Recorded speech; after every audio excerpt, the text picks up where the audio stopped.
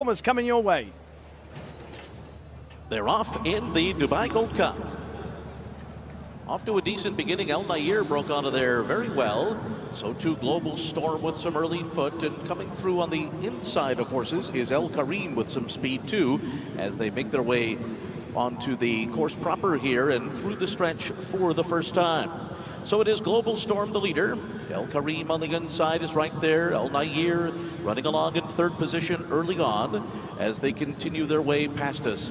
After that comes Passion and Glory right in behind the leaders with 4 lengths to make up. Quick Thorn is there on the outside. Subjectivist is next. He's a little bit headstrong. He's got 4 lengths to make up, and he's being followed in between horses by Trollerman. And then comes Siskany, who's right there in between rivals. BROOME is down on the inside with 1 lap to go. After that, a break of another 2 back to El Habib, who races on the inside of Giavolato. Then we come back another 2 to Enemy, who's down on the inside. Get Shirty is next. After that, Artican, and Sisfahan is last of them all. So it will be Global Storm to lead the way. Quick Thorn on the outside, pressing the issue. These two are 1-2 as they make their way to the backstretch here. They are onto the backstretch after completing this first portion of the race here, and they are in pursuit of Global Storm, the leader, by just a neck. On the outside is Quick Thorn continuing to press the pace. In second as they enter the backstretch. Subjectivist is right there in third. Then it's El Karim fourth on the inside. And they're followed by Magnier in fifth. He's got about 4.5 lengths to make up. Passion and Glory is next, 2 clear of Siskany and BROOME. El Habib is after that. And then Frankie and Trollerman. They're 7-8 lengths behind up the backstretch. Giavolato and Enemy are next by another 2. Then comes Get Shirty, who's third last ahead of Artican, and Sisfahan is the trailer. Plenty of time to go here as they continue their journey up the backstretch in the Dubai Gold Cup. And Quick Thorn has moved up alongside of Global Storm, and they're locked in battle. And Subjectivist is strongly held third just to the outside of them.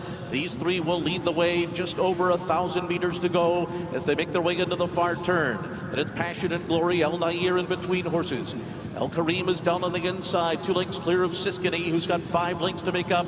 Then BROOME and El Habib, Trollerman to the outside, Enemy and Giavolato. Sisfahan is making up good ground for the back of the pack, rocketing by horses 1 by 1 as they make their way around the far turn.